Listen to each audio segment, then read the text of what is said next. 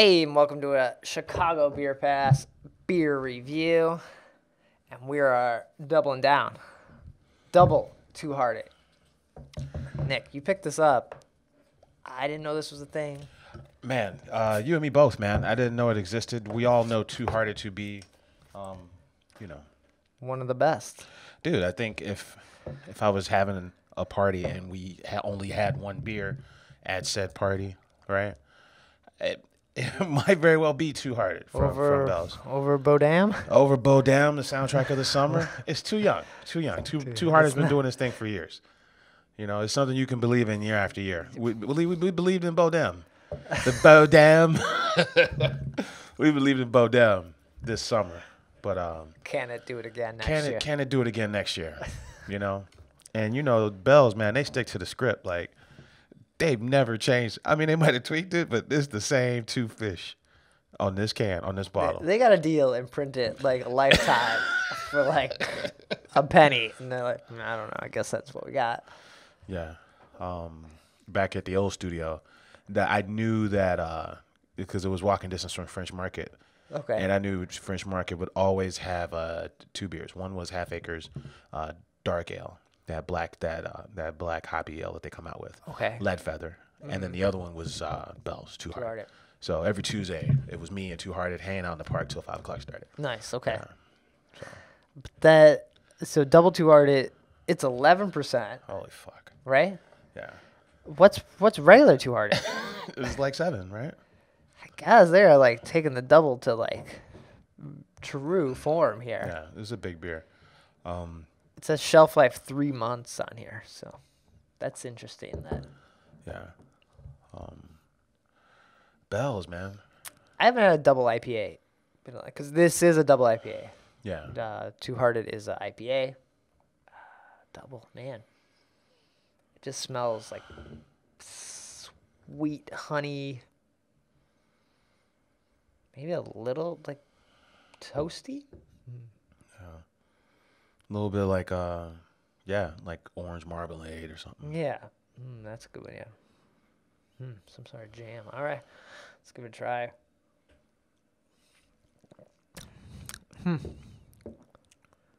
Whew, that is sweet. Yeah. Oddly enough, the booze is kind of kept in check. Like, it's not overly boozy. No, I think the sweet level like kind of counteracts the booze. Mm-hmm. Like, I just get so much sugar. Yeah. Like, it's reminiscent of those early Dogfish, like 120 right, moments where it's kind of it's like a fortified wine almost, right? Like a blonde sherry or something, right? Like it's not like something you crush. Yeah, it kind of blurs the line between, like, you know, beer and cocktail, really, right? A little bit. I feel like I should have some ice. Need like a little orange peel in here. This is a sipper. This is kind of like the beginning stages of like fucking cognac. This is like cognac before they put it in the barrels, kind of. Yeah, because what is 120 minutes? Is that 12% or is it 13%? It's a good question. I don't remember. It might even be higher than that. Kind of feels like that. Yeah, and this is good, and it's fun to try. I'm glad we're sharing a bottle here. Yeah, it's very bold. It probably comes in 6-packs too, right? It does come in 6-packs. Yeah. Yeah. They're like, here. I think what's the not hop juice? Is it hop juice? Hop Slam? Hop Slam comes Hop in like Slams. 6-packs. Yeah, that's another Bell's item. And that's 13%. It's over 10. It's definitely over 10. When you like cut it out. No. Some people Hop Slam's a winter IPA, you know, and you know that one's like it's fucking 20 degrees out, right? Right. Hop Slam should be coming out, right? It's coming up, yeah. Hop Slam's end of the year. Because it's the hop harvest right now, right? Yeah, Oktoberfest. You're thinking, yeah, not Oktoberfest. Harvest Sales. Harvest Sales should be out. Those are my favorite fall beers. And then Hop Juice should be right here. Hop Slam. Hop Slam. Hop Juice too, right?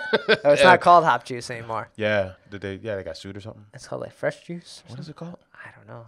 It used to be called Hop Juice.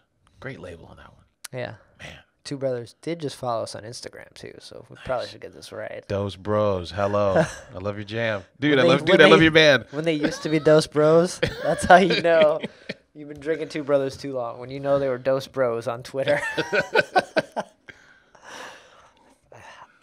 I don't know. This is a beer that will kick your ass, but has everything like you want from like non-stout. Like stouts are like big and sweet and syrupy, but you kind of miss that hop beer juice. Yeah, and this is definitely like an American double IPA. Yeah. It's not hazy. It's not cute. It's not fruity.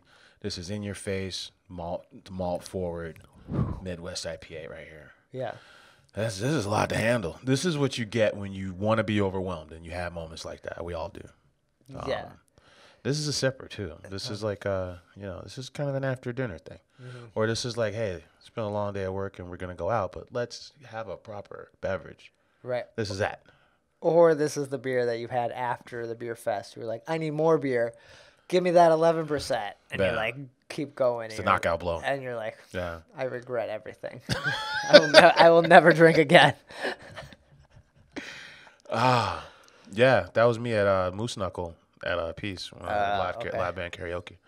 Yeah, I think you roll 3 of these and it'll be a live karaoke. I'll never drink again night. Someone, yeah, that's me with 3 Glug slushies.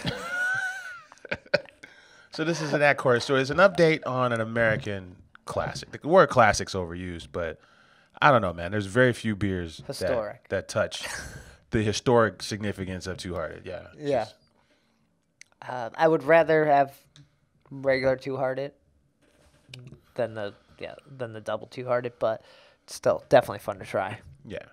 So kudos to them because they're not the crew that's coming out with, they're not hitting you pipework style with like 60 different beers this year. They embrace seasonal returns, and that's pretty much what they're hitting you with. But they do have that like kind of haze beer called Official. Yeah, Official, and then It's there's not bad. It's like it's fine. I don't know. It's not.